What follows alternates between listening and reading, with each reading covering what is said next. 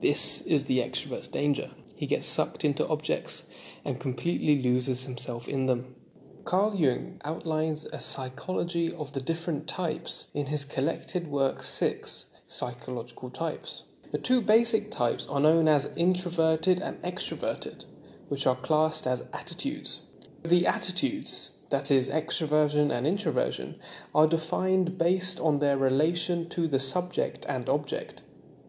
The observer of a situation, you, are the subject, and those things that happen outside of you, that is, the continual flow of events that make up the situation, is the object. An individual is unlikely to be just purely introverted or extroverted. Rather, one can be called an introvert or extrovert if he is habitually so. Therefore, one can be introverted and extroverted, and it can depend on the circumstance. Consider the fact that it is cold outside, and that prompts one person to put on his coat, while another, who wants to get hardened, finds that unnecessary. The former is related to the object, that is, the world outside, whereas the latter is related to the subject, himself, the world inside. The extrovert's actions is based on the cold, whereas the introvert's actions is based on what he interprets it to be. The extrovert has an outward turning of libido, or life energy, whereas the introvert has an inward turning of the libido. Jung writes, "It is sufficient to note that the peculiar nature of the extrovert constantly urges him to expend and propagate himself in every way, while the tendency of the introvert is to defend himself against all demands from outside, to conserve his energy by withdrawing it from objects, thereby consolidating his own position." But introversion and extroversion are not conscious attitudes which we can decide or not decide to have. Like dreams, they are natural things that happen to us. These attitudes are distributed evenly across people, much like how there is an even split of male and female in a given population. But the attitudes at base are attitudes of adaptation. One's environmental factors, his childhood for instance, may better fit one attitude over the other, and if so, he can adapt to use the other attitude. Jung writes, "Ultimately, it must be the individual disposition which decides whether the child will belong to this or that type, despite the constancy of external conditions. Naturally, I am thinking only of normal cases. Under abnormal conditions, i.e., when the mother's own attitude is extreme, a similar attitude can be forced on the children too, thus violating their individual disposition, which might have opted for another type if no abnormal external influences had intervened. As a rule, whenever such falsification of type takes place, as a result of parental influence, the individual becomes neurotic later and can be cured only by developing the attitude consonant with his nature." So what exactly is extraversion? The extrovert is one whose actions are recognizably related to external conditions. Another person, for example. If that other person is feeling sad, the extrovert may feel sad as well. Jung writes, "If a man thinks, feels, acts, and actually lives in a way that is directly correlated with the objective conditions and their demands, he is extroverted. His life makes it perfectly clear that it is the object and not the subjective view that plays the determining role in his consciousness.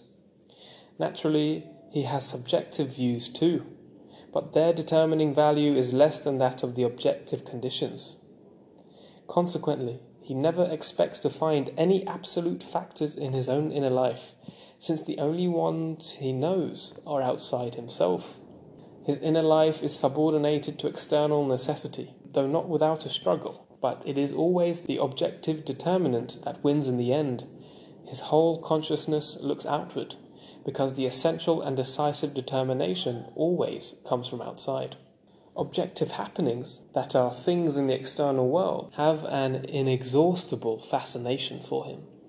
So there are clear benefits of those who are extroverted. That is, when one is in a tricky environment, he is much more able to adapt to it. This is of course a much more effective mechanism to change oneself according to what is demanded of him, rather than changing the demands to fit himself. Whilst there are benefits of extraversion, namely adaptation to one's environment, there are also drawbacks, namely that of conformity. Jung writes, "An individual who adjusts himself to it is admittedly conforming to the style of his environment, but together with his whole surroundings, he is in an abnormal situation with respect to the universally valid laws of life.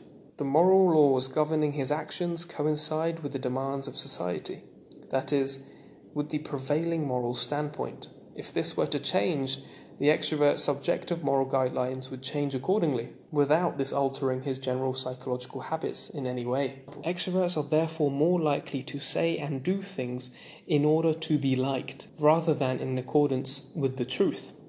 Jung continues, "It requires observance of laws more universal than the immediate conditions of time and place. The very adjustment of the normal extroverted type is his limitation. He owes his normality on the one hand to his ability to fit into existing conditions with comparative ease. For instance, to the career that holds out good prospects at this particular moment. He does what is needed of him, or what is expected of him, and refrains from all innovations that are not entirely self-evident or that in any way exceed the expectations of those around him. In other words, the extrovert does well in an organization and works well with others and in the group. But what if the group in which he strives to be a part of, which he derives his identity and safety from, is corrupt? It is thus harder for the extrovert to say what he might need to say, to speak his truth when he sees the wrong around him. He is attached to the external group rather than the inner truth. We have seen plenty examples of this in just the previous century. That ordinary people, you the viewer and I the creator of this content, are capable of the most monstrous evil. If there is any lesson of those dark events, let it be that one must recognize that the split between good and evil runs through himself, and it is he who must, as dangerous as it may seem, speak what he knows to be right. Like the biblical Elijah, who lived in a time where every person had lost their way, he, scared for his life, said to the king that what he was doing was wrong. He spoke his truth and did not conform. Let your credo be this: let the lie come into the world, let it even triumph, but not through me. Alexander Solzhenitsyn. He who does not listen to his internal world, his inner voice, will gradually suffer bodily pain, so that the extrovert who is so oblivious of himself is forced to take it seriously. His normality must also depend essentially on whether he takes account of his subjective needs and requirements. And this is just his weak point, for the tendency of this type is so outer-directed that even the most obvious of all subjective facts, the condition of his own body, receives scant attention. The body is not sufficiently objective or outside, so that the satisfaction of elementary needs, which are indispensable to physical well-being, is no longer given its due. The body accordingly suffers, to say nothing of the psyche. The extrovert is usually unaware of this latter fact, but it is all the more apparent to his household. He feels his loss of equilibrium only when it announces itself in abnormal bodily sensations. These he cannot ignore.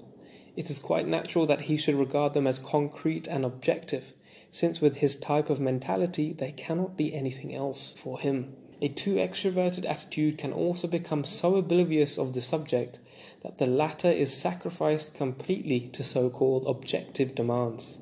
To the demands, for instance, of a continually expanding business, because orders are piling up and profitable opportunities have to be exploited. Jung says that the most common bodily symptom of the exaggerated extroverted type is hysteria, which a patient experiences physical symptoms that have a psychological rather than an organic cause. For instance, a singer whose fame has risen to dangerous heights that tempt him to expend too much energy suddenly finds he cannot sing high notes because of some nervous inhibition.